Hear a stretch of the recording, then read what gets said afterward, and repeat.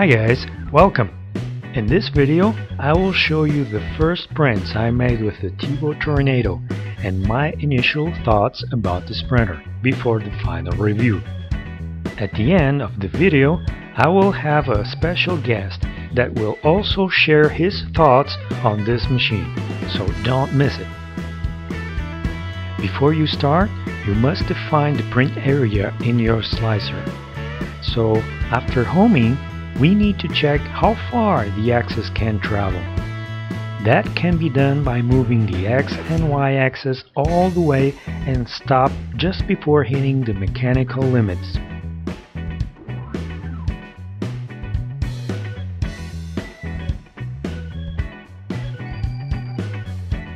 In my case, I found that value.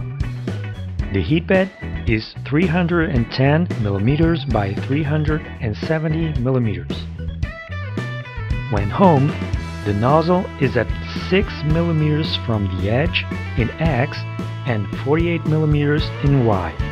I get 304 mm in X and 281 mm in Y.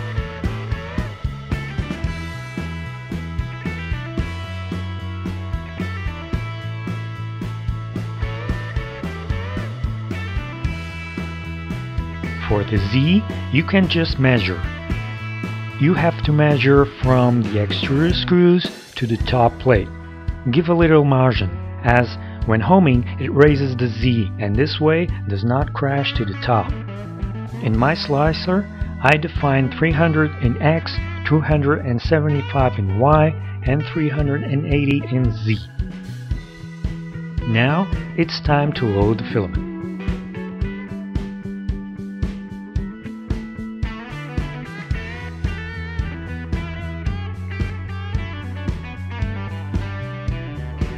The heat bed does not take long to reach the set temperature. That's because the heat bed itself is AC and controlled by a solid-state relay, also known as a SSR. And because the heat bed is AC powered, you don't need a big powerful power supply. This one is a 24 volt 8.5 amp, which is more than enough. The main board is an MKS base version 1.4, the same as the Tarantulas.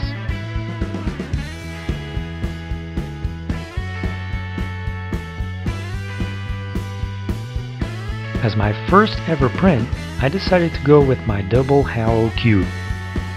And there she goes.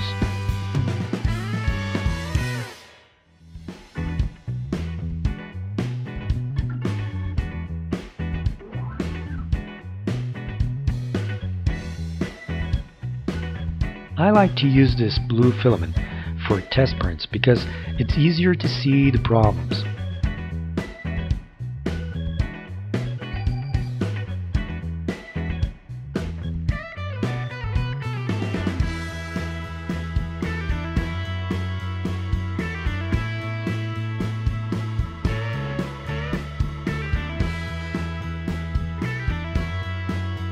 Then I printed the TEVO spool holder. This one is provided by TEVO in G-code format. The print starts with the nozzle at 230 degrees, which I reduced to 220 as I thought it was a bit too high. And later it drops to 205 degrees. The heat bed starts with 80 and then drops to 55. I don't know exactly the print speed on this one as it is already sliced, but it looks pretty fast. The Titan extruder works like a champ.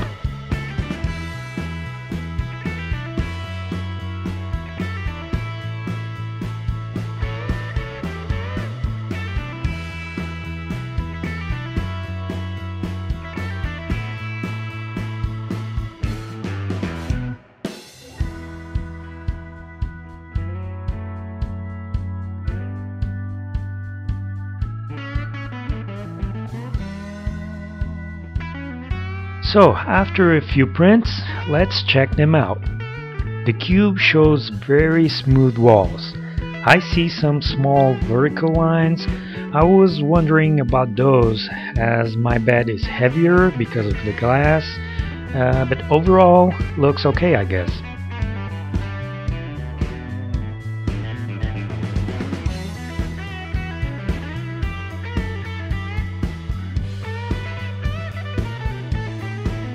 I also made this cool tool.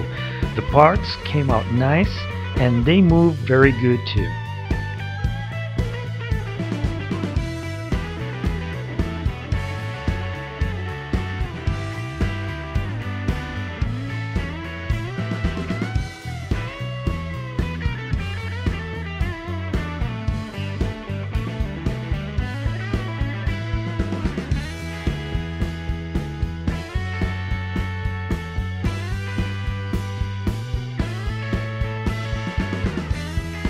The spool holder looks great.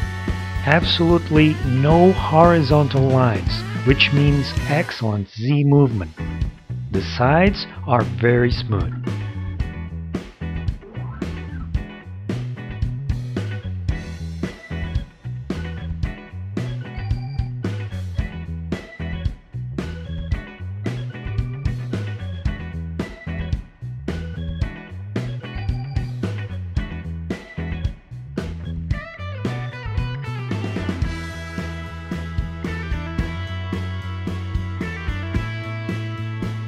Also printed this ring holder for the wife.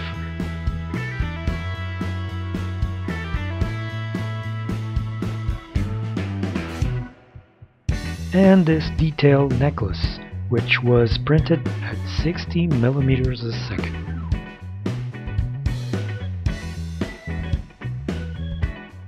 After painting it, it looks awesome.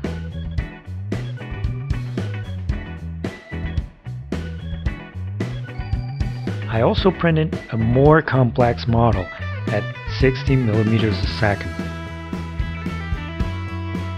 The result was very good.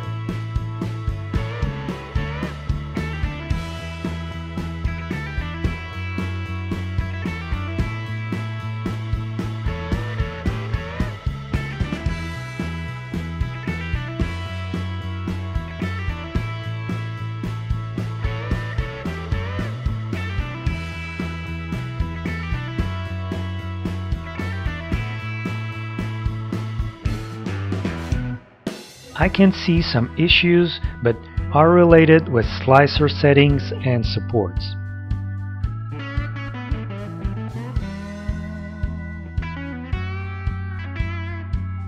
The TEVO Tornado is equipped with 17 HD4401 stepper motors all around, except for the Y-axis, which is an 8401.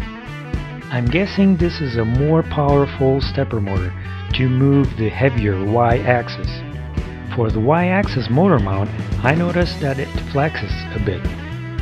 I would prefer to see a closed mount like the Y-axis idler mount instead.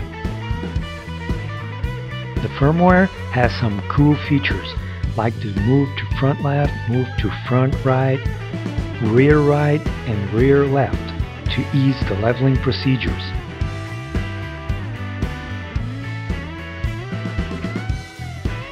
Also has the baby stepping, which is very handy to adjust the first layer on the fly.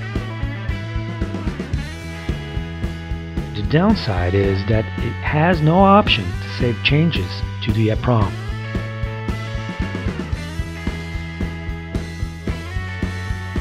And now guys, welcome my special guest and a very close friend of mine. His name is Misha. Hi Misha. So, what do you think about the printer? Yes, the one behind you.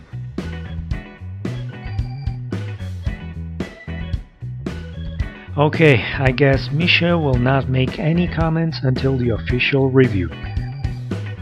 The only thing he can say is that he likes the colors of this new printer. Thanks, Misha.